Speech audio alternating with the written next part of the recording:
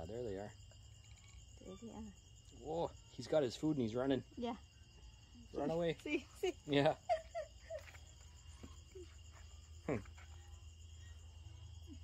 Run away. Look this one. Food, have food, see there? Yeah. Look. Oh, there's a lot.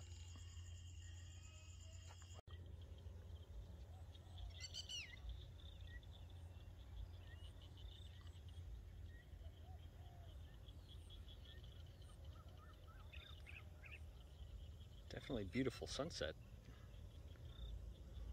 Overlooking the land there. So I was actually hit by an explosive on my drive here, believe it or not. Somebody had looked like they were lighting some grass on fire on the side of the road, and turned out it wasn't grass they were lighting on fire. It was some sort of rocket or explosive or whatever it was. I don't know. Supposedly intended to scare away birds and stuff like that, but it exploded right as I drove by, and at least a portion of it hit me in the arm and in the side, or in the stomach, I guess. Left kind of a bit of a bump, and definitely a red mark.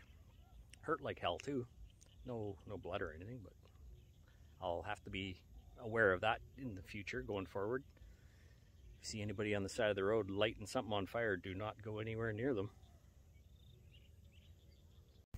So I'm gonna sound probably a little stupid here to some people, because I had no clue that coconut trees actually grew like straight out of the coconut.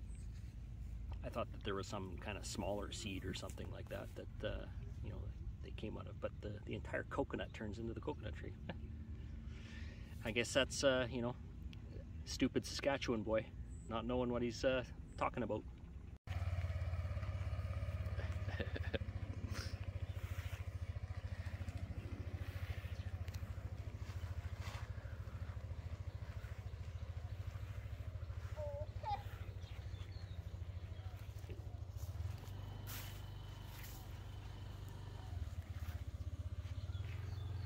You okay?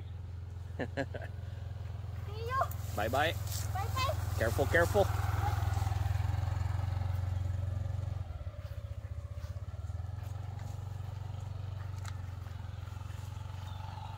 And off she goes.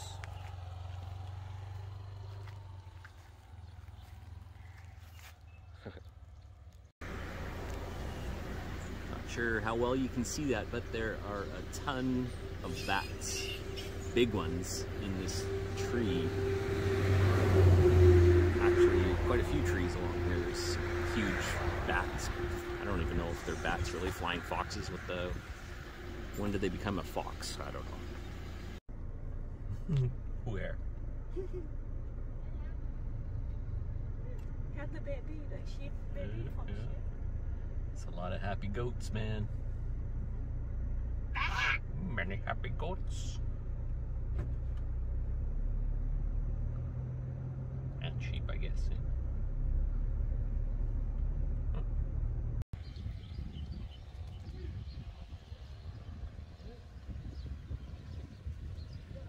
Old Schwacka cows out today.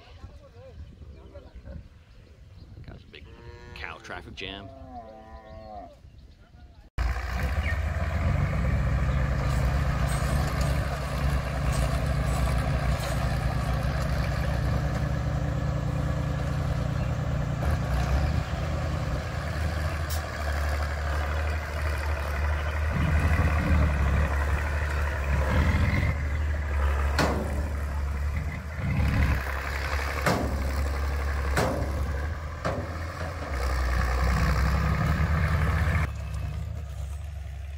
So it should be finished today. I think they're just maybe have, oh, I don't know, 50 trips left or something like that. And that'll be it for the land raising. This is a nice contrast to Canada too. Like if you were sitting outside in the summertime, or you know, anytime it'd be pleasant to sit outside, you'd be like surrounded by a cloud of bugs around a light like that. Whereas here, you know, there's, you know, one or two, but there's just not that many bugs really, and I haven't been getting bit by mosquitoes at all, so it's a pretty nice feature.